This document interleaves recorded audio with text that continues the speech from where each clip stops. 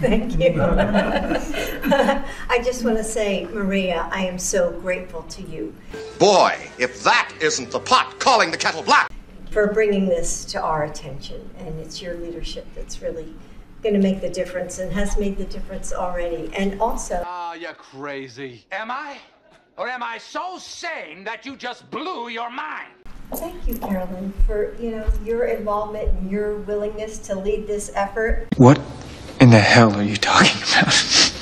And, Maria, after you came a couple of months ago, and then I spoke to Joe, and I have to say, one of the things that I love most about Joe is... This show is some freaky shit. Well spoken, sir. You take something to him, and he listens. And he did listen to us, and it's resulted in this memorandum, so thank you, Joe. How embarrassing. We appreciate this, and women deserve better, and now...